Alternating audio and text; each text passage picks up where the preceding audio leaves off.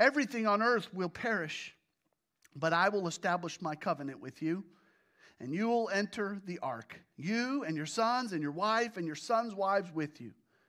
You are to bring into the ark 2 of all living creatures, male and female, to keep them alive with you. 2 of every kind of bird, of every kind of animal, and of every kind of creature that moves along the ground will come to you to be kept alive. You are to take every kind of food that is to be eaten and store it away as food for you and for them. Noah did everything just as God commanded him. As we think about the journey that Noah took with God, there are a couple of things I think we really need to learn from Noah's journey that can help us in our journey of walking with God, following God, experiencing God more.